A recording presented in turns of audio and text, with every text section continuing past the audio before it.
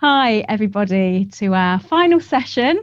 And welcome to Kinsella, who is Director of Employee Engagement and Inclusion at Capita, and Tamara Gillan, founder of Wealthiher and CEO. So this session is very much to interrogate the idea for the women that aren't running businesses, the women that kind of are still going into the office or haven't been going into the office in the last 18 months because of the pandemic and the working from home explosion. I suppose what we want to really do is interrogate whether this kind of great revolution of how we work and hybrid working and flexible working, is it kind of really helping women, or actually has it had the opposite effect? Is it hindering our careers in any way? I think we've all been on a massive journey with this, and I think many companies are still working all of this out as we kind of slowly return back to work. Pre-pandemic, there was lots of chat about kind of presenteeism in the workplace and how this was bad for women, but is this kind of more hybrid, loose, flexible working, is that really how does the fantasy of that kind of match the reality? So really that's these are kind of the pressing questions for every woman that kind of has to go into the office these days and kind of maybe ask for flexible working or expect flexible working now in this kind of hybrid world, and then it gets turned down, or how do you ask for it? So first, I'd really like to go to you, Caitlin. I think you've done some research on this for Capita. So I'd really be keen to hear how that's kind of panned out in your own company and how you're tackling it. Yeah, thank you so much. So it's a really interesting one because the pandemic has put us all into a world of work that's like nothing we've experienced in our lifetimes. So when we got into the depths of it last year and realized it was going to be here to stay, we said, well, we need to listen to our employees and find out what this looks like, what this means, and what we should do. So we did quite a large scale series of surveys and listening sessions with employees. And we came away from that and developed up a whole, what we call our new ways of working. Although by now it's a little less new and a little bit more than normal. And essentially that meant for every role in the business, we assessed whether or not it needed to be a physically located role, or whether it could be what I like to call now location agnostic. And if that role could be location agnostic, then we've made it permanently an option for employees to choose and have control over how they work. And that could be hybrid working, it could be fully remote or home-based, or it could be that some people really still like to come into an office. And we actually made that a contractual change for people to give them some stability in a world that has definitely not been stable. What's been fascinating is that the whole world has seen that productivity has not decreased throughout the pandemic. So prior to COVID, people would often say, we can't give people flexibility, we can't let them work at home, the business would fall down, it wouldn't work. And what the last year has proven is that that is absolutely not the case. And I know we'll talk about today, if anything, people are working longer and harder, and that's a separate issue to manage. So I think it's about changing not just where we work, but our whole approach to how we manage outputs and outcomes, and what our managers and team leaders are doing to look after their teams throughout this. But certainly what it's proven to us is that there is no barrier to flexibility and having a lot more options in the workplace, whereas previously we maybe thought that there were barriers that just truly don't exist. Sure. And Tamara, is that something that you've seen in your workplace, or have you seen kind of a wave of it's good, it's bad, or how's it panned out? Because obviously you're a kind of a leader, you're a team leader. You've had to manage teams. Does that work for them? I think, I was very much a naysayer in that I was I've been working for over 20 years, and flexibility in its fullest form is something I was always very nervous about. But actually, I think it did, the pandemic, how we all had to adapt our teams, our people, ourselves, proved that we can work differently. We can work from home in a different way. However, I do think it needs, touching on what Kat said, I think it needs a reinvention, because I don't think we have had a lot of feedback from our team, also companies that we work with that are experiencing this with their teams, that there are people who are in and there are people who are out of work, working remotely or location agnostic. And in fact, those people that aren't in are saying, actually, I'm having a different experiences than those that are back in. From a relationship build, one thing that someone said to me early in my career, it's not what you know, it's who knows you. And I do know from feedback from my own teams and other big companies I work with that relationships are different. Zoom is very much, or on screen is very much, or we get on with the job at hand. Relationships are a different matter. So I think building those relationships, that's changed. I think we've also seen a lot of feedback from our teams and again within companies that younger people in the workforce learn from observing other people in work, and you do not have it in the same way on screen, which is, as I said, is a lot more about let's get down to what tasks we need to fulfill. And also touching on the point that I think that it is, there's been an ebb and flow that I've experienced for my own team and my own self, where people are working longer, harder, boundaries have gone. So actually, because we're working from home, it's been wonderful to have time with my son, more time. My team have expressed that with their children, drop-offs, being there for those moments. But in fact, you're working on the fringes of your day in a flexible way means that you feel like there isn't always an off. And I've seen from feedback from my own team, my own self, that is taking its toll on women. So going back to the beginning, we need to rethink it, because I don't think we have the nirvana that's going to work for everybody because of all of those reasons. And Caitlin, is that, I haven't heard of location agnostic. And my question to you would be, do you think people always know what is good for them? So is there a difference between desire and want versus actually what could be good? Because I think some people have told me that, for example, I think, Tamara, what you touch on there is some younger people have kind of, they want this like flexible working. They don't want to come in as much. They haven't had that experience so much of community of work where they can be mentored and get on. And so could that be a downside for them getting on? So that's the first point. And the second point, is there a danger for women when they especially when they have children, that they're seen as the default parent? So they're the ones that then choose not to be in the office. And again, that can have a detrimental impact on their career, because they'll be the ones always asking for it. And then there'll be invisibility. So invisibility for youngers and mothers, is there slightly a double-edged sword where it could backfire?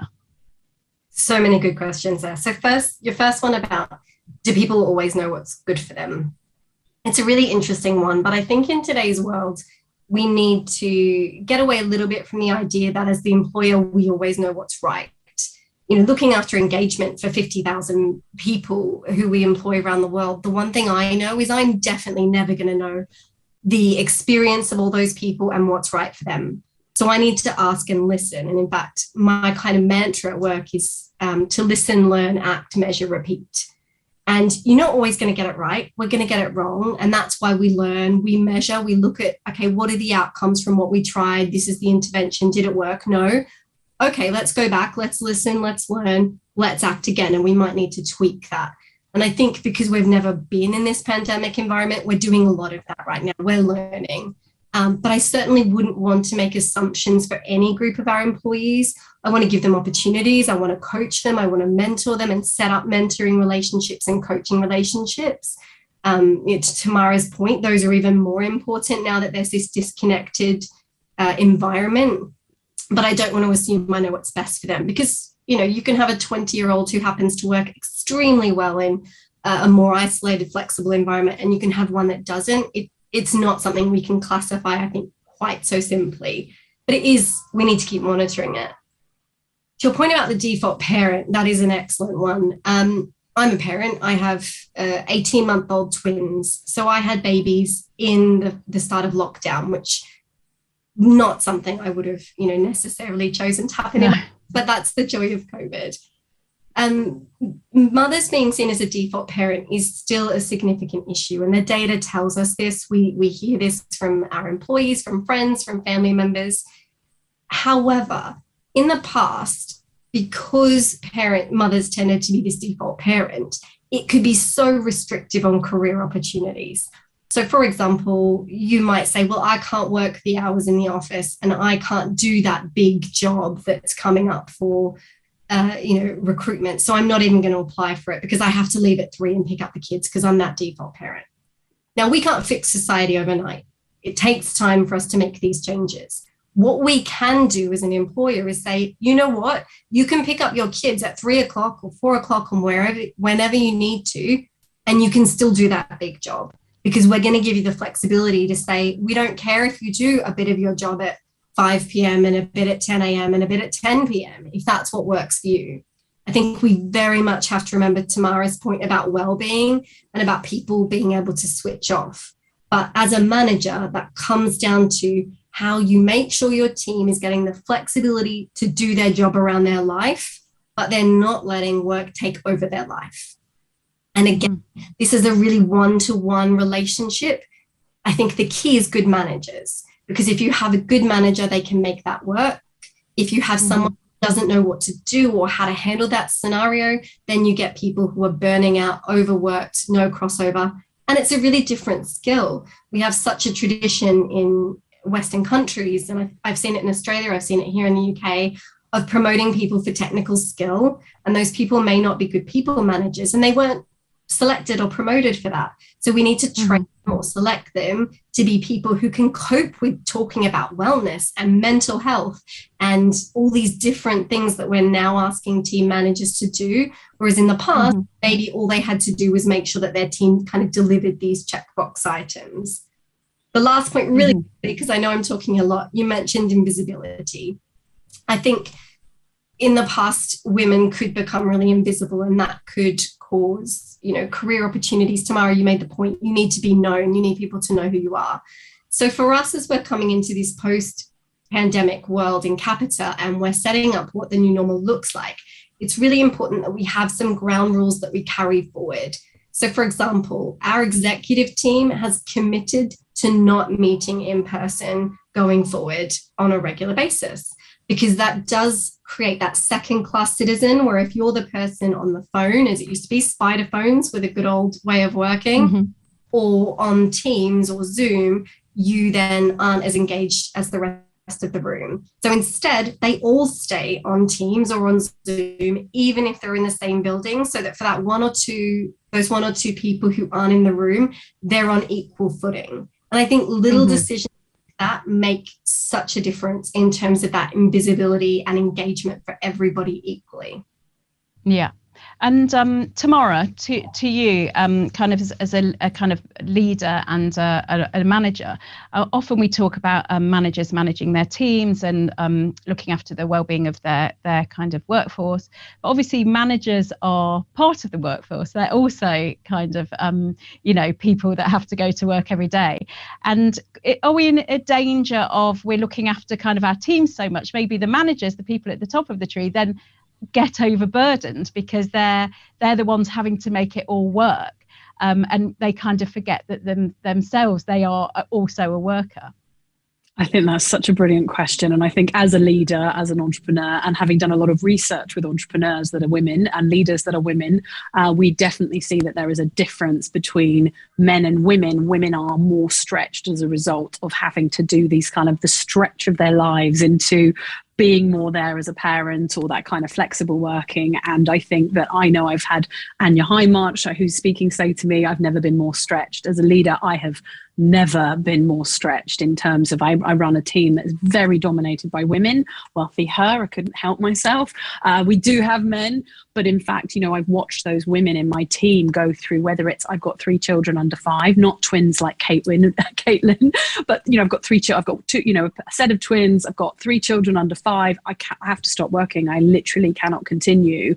I know as myself as a single mother, very, very challenged in terms of managing, what has been required to say to my team, keep going, come together. I know the working conditions are hard. I know, dear, younger team, you're working from your bedroom in a shared house. It's tough. And so I think you're completely right, actually, that protecting leaders and managers and actually arming them for this new normal. And I think that if you look back on your own career, I would say I've had some great managers, but I've also have had a lot of bad managers. And so I think commitment to train people to be better managers and to develop them, but also to be aware that they have, as leaders with responsibility for people, their livelihoods, their happiness, their well-being, their productivity through this, adapting business models.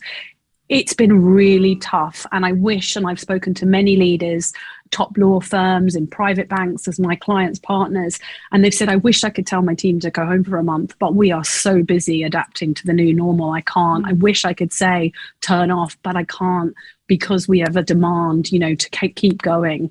And so that's why I think this sort of thinking about this topic now is so important, and thinking, how do you train, how do you support, and how do you adapt? And I think to the point in the question you asked Caitlin around sometimes people don't know, I've had experiences, as I think you've had, of saying to people, very nervous to come back, and we're only doing 2 days a week together. And in fact, getting them over that fear hurdle because of perhaps they might have a medical condition has changed the way they feel versus working alone at home over such a period of time. And I have seen that shift. So I definitely think there's work to be done at all levels, and we have a challenge and we have an opportunity on our hands. Mm-hmm. Caitlin, just for you, obviously you've kind of looked at this in great depth. Have you had any surprises? Because, for the last year, I've had people say to me, if I have to do another Zoom call, that's the end. That's going to be the end of me. And then suddenly the Zoom call is here forevermore, and you could be like in a nightmare scenario. A lot of people have said, I'm desperate to get back into the office. So have you, in a weird way, have people been reminded of kind of the joys of an office, I suppose? And have you been surprised about how many people might want to come back? To be honest, so we opened up our offices in line with appropriate COVID guidance a little while ago and made hubs available so people can book desks and go back in. We also did some really nice things so people can book a desk beside a friend or a colleague, so you can see who's sitting there and arrange to go and meet with them, because to the point you've both made, it is about people and relationships. But we haven't had a huge take up of it yet, if I'm honest. We were expecting a little more, and it hasn't been big. And I think there's a few things. There's nervousness. People are still worried about the disease and the safety. We've got very strict measures in place to look after our people, but it is still a concern. I think a lot of people have developed a new way of living, and therefore they're just not as keen to go back in, certainly not 5 days. We're not seeing much appetite from the majority of employees to go back in 5 days. A lot of people say, you know what, I want to go in when there's something that's going to be really meaty and fun. So team strategy days or brainstorming sessions, or where you want people to get really creative. Most people seem to be saying, absolutely, that's when I want to be in a room and have whiteboards and pens and all those fun things. Mm-hmm. But when it's is that a worry for employers, that if we almost forgotten what work is and we just want the fun bits, we want it to be nice and fun, but isn't the reality of work sometimes it's not, and sometimes it's a means to an end? And is there a worry that if the balance tips too far, then we will miss out at all?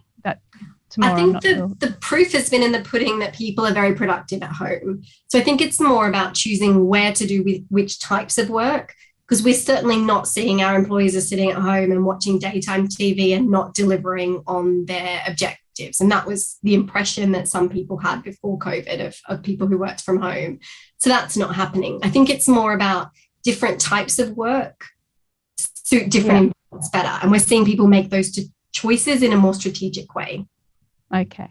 And Tamara, in your team, how do you measure efficiency? Because sometimes people can think, well, I'm at my computer at, and what the time would be when I'm commuting, and I'm I think there's some statistics that show that people are working 2.5 hours more while they're working from home than they would have done, and they're feeling quite burnt out, this at-home working burnout. But how do you measure how efficient they're being? Because there's a lot of spark and work that's not work but is work that happens kind of not when you're not in front of that computer. So Tamara, I just wondered, how do you measure kind of what work is actually being done and whether they're doing it as well as it could be done?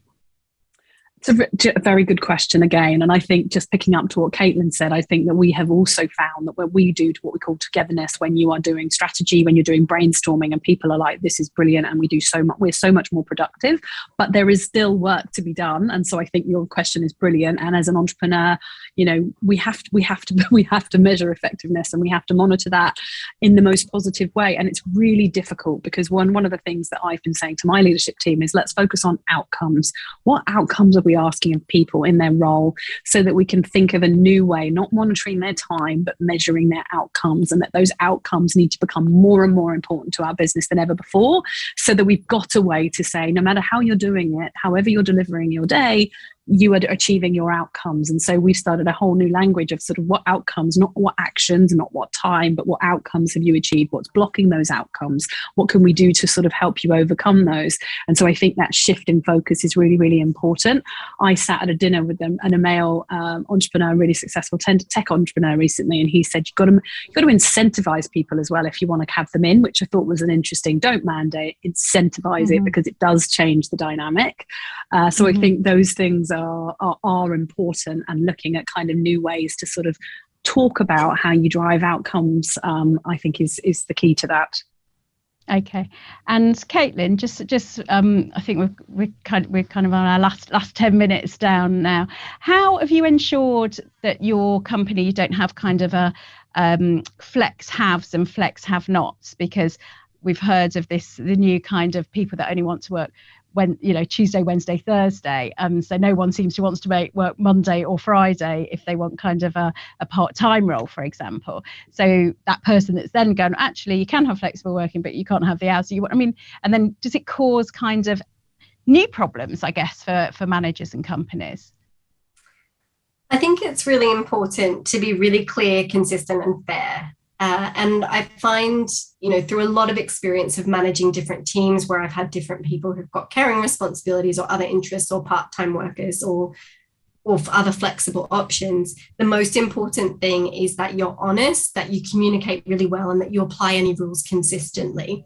The problems arise where, you know, to your point, I think about flex haves or have nots, is that almost implies that some people are more privileged or are being given unfair treatment.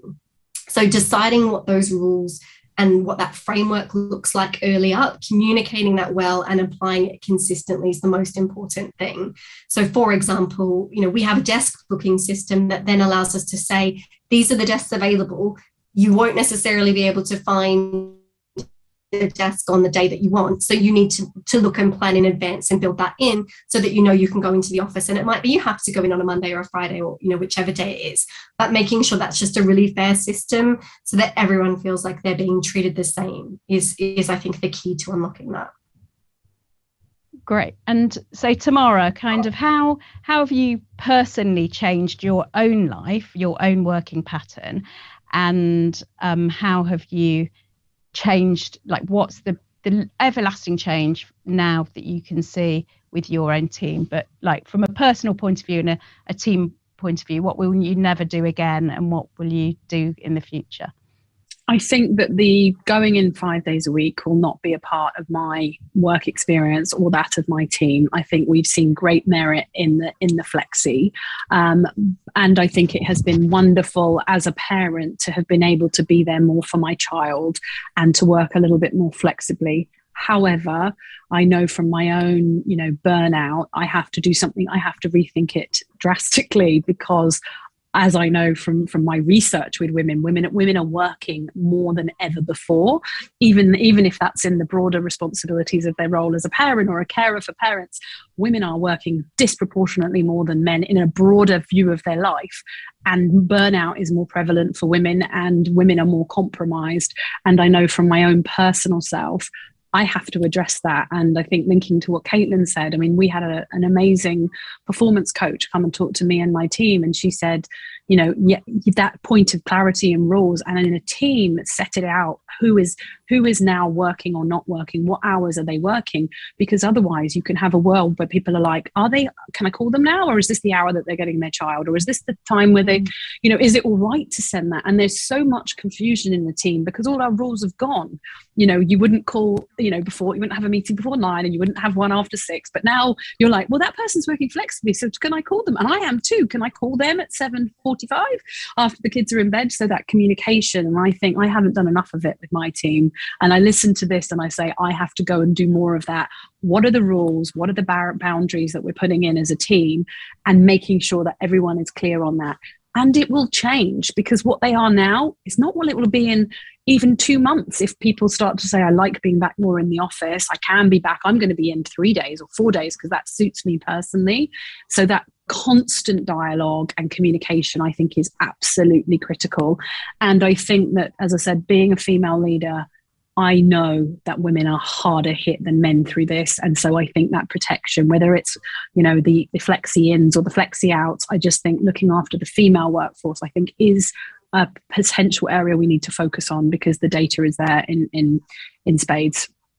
Great. And Caitlin, just we're down to our last kind of few minutes now, but can you see, like, as a company, how to kind of create those boundaries? And would you ever put like hard and fast rules in that you can't arrange a meeting, you can't email after a certain time?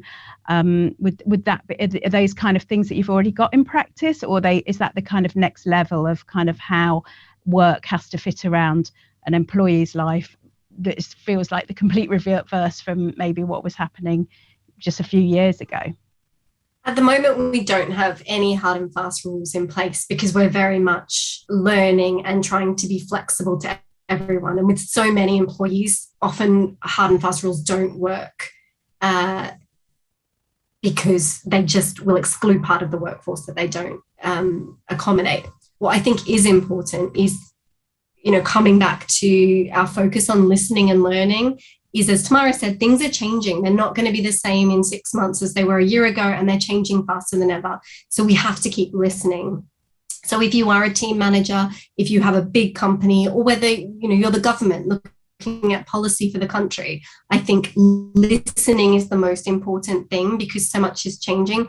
Are you asking, whether it's your team, your constituents, your company, for their feedback, and are you acting on that? And it might be that you try something and it doesn't work. Try something else. We can't be afraid to fail, because we have to try new things at a speed we've never done before. So listen, learn, act, see if it's working or not, and then keep repeating that cycle. I think that's the mantra that we're going to keep following for the next few years. And just really quickly, have you seen a shift in men's behaviour as well as women's behaviour? I think the great thing, personally, I've seen a lot, is because so many men were home during lockdown, they got a very new experience of parenting. Not all men, there are some fantastic stay-at-home dads that knew that, but I think it was a great eye-opener for a lot of men, and maybe for some people, they've got a little bit more appreciation of what it looks like to do some of that juggling than they had before. But just to emphasize, not all men, there are definitely some great stay-at-home dads out there as well. Absolutely. I've definitely seen, seen the shift in that. Definitely seen men saying, I now understand what my partner does, and but equally they understand what I do, trapped in this room on Zoom. So I think there has been, and I even know from my child saying to me, Mummy, I actually know what you do now because I hear you. And I think even that's been a revelation. I think and also colleagues seeing into each other's lives. And I have definitely seen some of my poor limited men in my team say, I want to be a bit more active in my child's life, and this has made it possible because I have been doing it. So I think it's created an opportunity for parents who didn't do it before as well. Yeah, so very much it's kind of still work in progress. I think we're still kind of navigating our way through whether how to make it work. I think we can't go back to how it was, but we still are kind of working out kind of what the future looks like. And I suppose the winners and there will be some losers out of the kind of new way of working, and then that will change things going forward. But thank you so much, both of you. You've been really insightful about how you've led in a really positive way and towards, let's hope, a positive future for women at work. So thank you very much. Thank you very much. Thanks.